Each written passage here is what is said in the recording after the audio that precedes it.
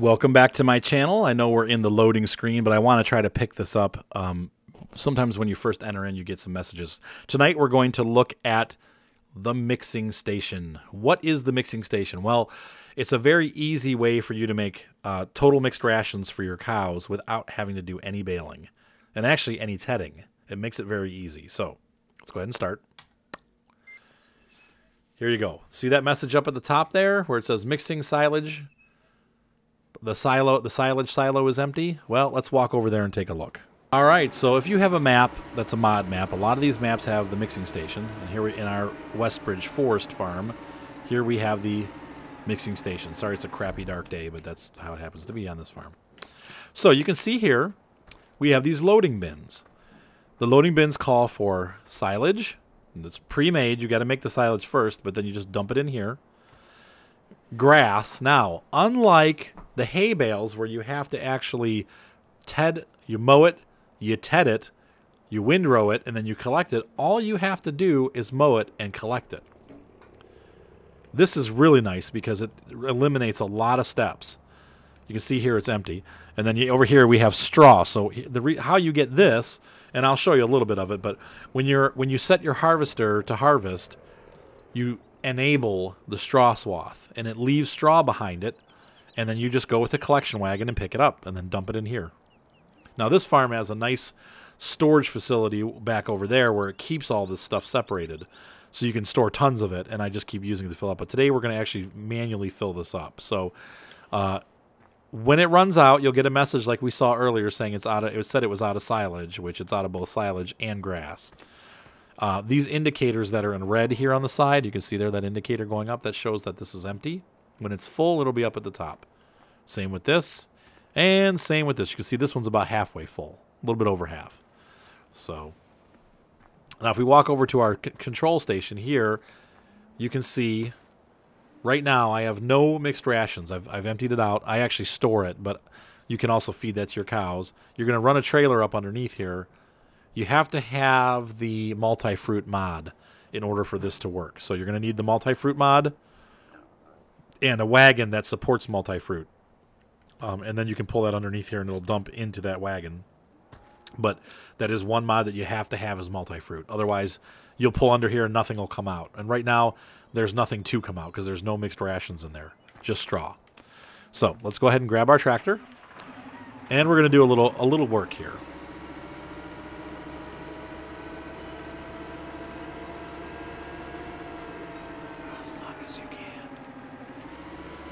All right, so we're going to pick up this. The first thing we're going to start with is the straw.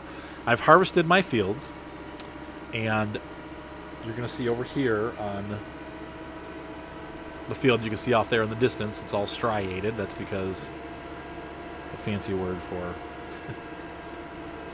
Oh, I'm going to crash. Or not.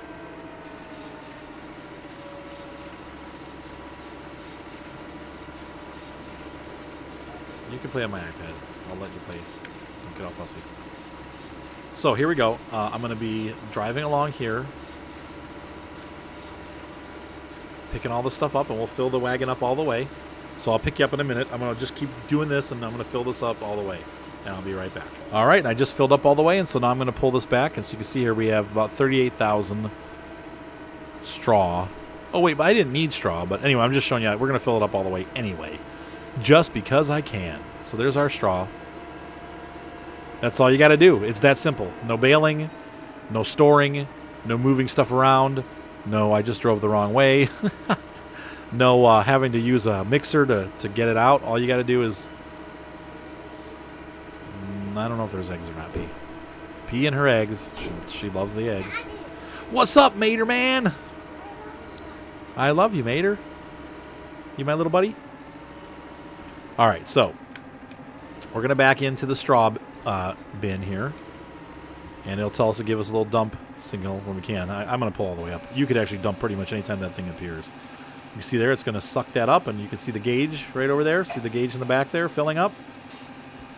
So we're going to fill that up with straw. And now I have to get rid of the rest of this. So I found that every farm that has the mixing station, can you close that door, P? also has these storage facilities. Now, they might look different. Some of them are just open bins where you dump stuff, but this is where you put any excess that once you filled it up, you can put excess here and store it and come get it later. Can you guys close that door, please? I really don't want everybody in here making a ton of noise. I'd appreciate that. So she can come in, that's fine, but I want quiet. If you guys make noise, I'm kicking you out. Got it? Good. I don't know, whatever. Okay, so here we have the silage bins. Now, normally I would have to get a front loader and dump silage into either this trailer or any trailer that supports silage, but I don't have any silage ready. So what I do usually is you shovel it in there and you go dump it in. Today we're going to have to use pre-made silage. So over here on this part, I actually have a bunch of silage stored. So hold on a second. All right, so I'm pulling up. Sorry. Here is this. As you can see, there's a silage on the door. This is my silage storage pen. So I've already made all the silage. If you don't know how to make silage, please watch my silage tutorial, or you can also see the how to feed your cows tutorial. Both of those tutorials go over the making of silage, but here is my silage. It's pre-made, ready mix.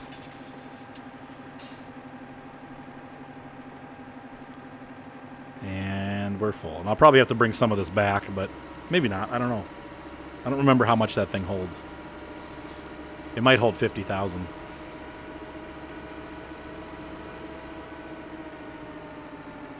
So silage is probably the most labor-intensive of the things that you have to put in here. Now, you're going to have to do it anyway, though. So even if you were baling, you still have to make silage. So unless you're using the round bales and the bale wrapper, you're going to have to make silage this way and use it this way. So here we have silage going in, pulling up to the silage bin, and dumping it in. Here we go. And you can see, once again, it's filling up. And I actually think this probably will not be enough.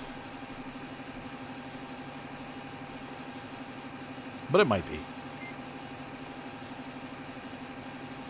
Now it's letting me know that the hay silo is empty, which is actually grass. Once again, you don't have to put hay in. You can just put fresh mowed grass. Yeah, see, it didn't fill it up all the way. So now we need to get some grass. I'm going to show you the cheater way to do it, but really you could just get a mower for the front of this tractor and then have this on the back and mow and collect as you go. That's the fastest way to do it. If you want to collect a lot of grass real fast, well, there's a mod for that. And I feel like this is totally, absolutely cheating because this is not real. It is and it isn't. In my garage, we have this giant Big M. And this is a real device. The Krone Big M is a real mower. It actually does it windrows while it mows. It's pretty cool. However, it does not have the capacity to hook a trailer onto the back to collect. But this mod does. Now, it is a little bit over $500,000. So it's going to cost you. But boy, does it make life easy. So if you're a purist and you're into running things that only exist, well, this, because of that attachment that allows you to pull this along with you, it's a mythical beast. However, the actual tractor is real, and it does windrow the grass, and so that a tractor can follow behind it and collect it. But like I said, you could do just a regular old mower on the front of the tractor, and then pull this behind the tractor and collect, and that's all you need to do. And then we just dump this in. So let's go ahead and. Unfortunately, this thing is not super fast, so it's going to take me a while to get down to the end of the field to start. But this thing makes it really nice because it's really fast. The reason why I bought it is because of its speed in mowing. It allows you to collect a lot of grass real quick. And if you have a lot of cows, you're going to need a lot of grass. So, press the wrong button. I shouldn't be allowed to turn the mower on until I unfold it. Jeepers criminy.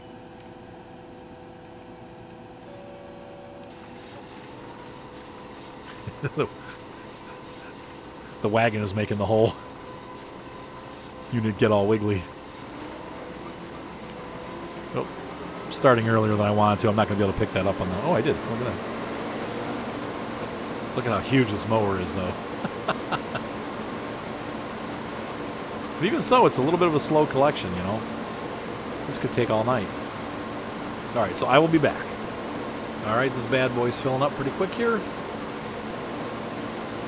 Yeah, as you can see, I had to mow a lot, though. I had to mow almost half this field to fill the trailer up, plus that long swath I did along the front of the farm. And it's full, so we got to cut the mower off now.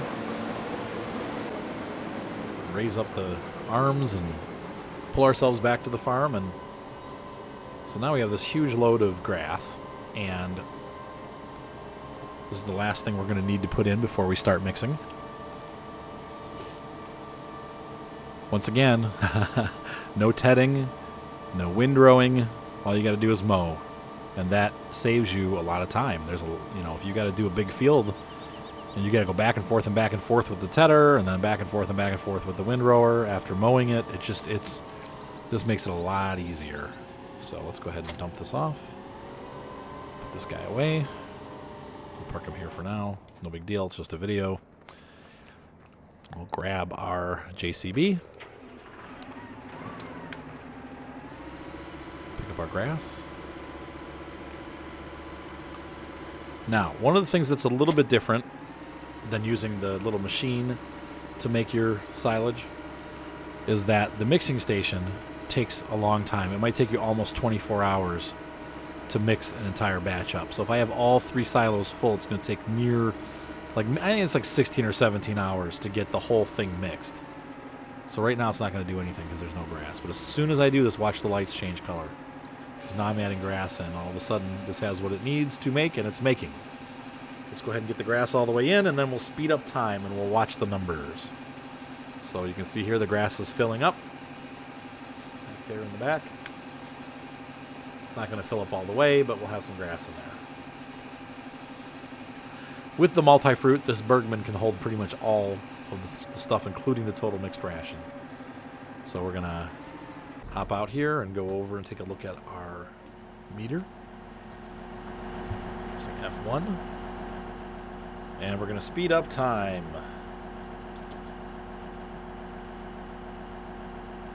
As you can see, it's been... So we started about 10:15.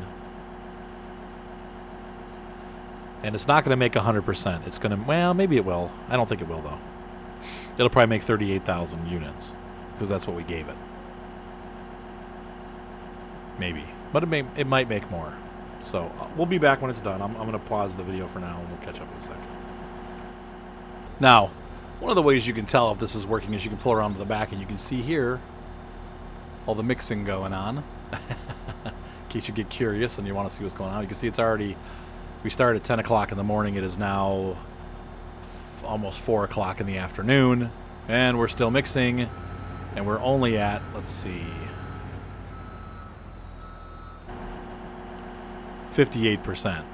So it looks like we probably will get enough. We're not going to get a full load, but you can see I'm almost out of straw, or silage and grass, or silage and hay already. So, yeah. But I just want to show you that you can actually look in the back and see it working. All right, I'll be back. And so at, slow time down, whoa. It's telling us that the silage is empty. We're at about, it hit at about, let's see, 19 would be 7:53. So about 7:53 at night. So almost, 13 hours, let's see, 10 at night would be 12 hours. So we're short by that, but it took almost all day to mix. How much percent? 91%. So let's look. We're looking at about 8 hours to mix the whole whole batch. If you have those things filled up all the way. So now what you do is you just take your tractor and your your little waggy wagon.